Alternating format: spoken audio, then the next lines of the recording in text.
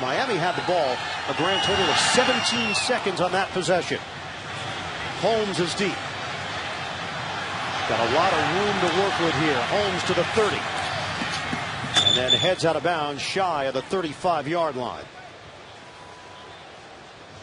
An injured Dolphin on the play is Nolan Carroll.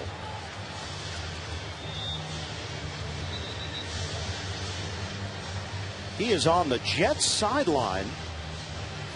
Boy, it looked like he got tripped by one of the members of the Jets staff. Well, this is just uncalled for in the NFL.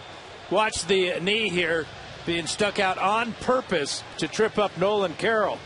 Not sure who that person is, but they should be ashamed of themselves for that type of action. That has no place in any athletic event.